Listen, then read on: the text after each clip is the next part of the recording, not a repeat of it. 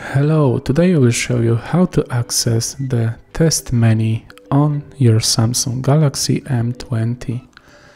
Let's start by unlocking the phone by pressing the power key and swiping up. Now go to the phone app and open the keypad. Now simply put the code that's *0*#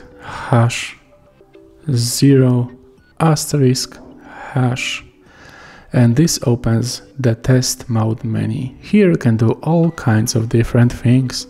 You can make the entire screen red, green or blue, and this will help you to find any bad pixels on the screen. You can also select to see how the vibrations of your phone are working, or even the sensor, and see the proximity sensor, accelerometer, gyroscope, magnetic sensor, and everything else working as it should.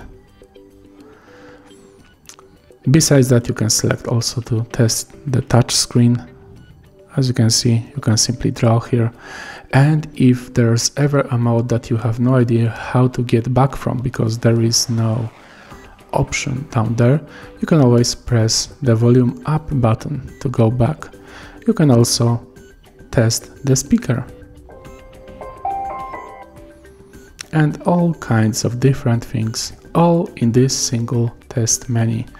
And if you want to leave it, simply press the back button twice. So I really hope this video helped you, and if it did, please leave a like and subscribe.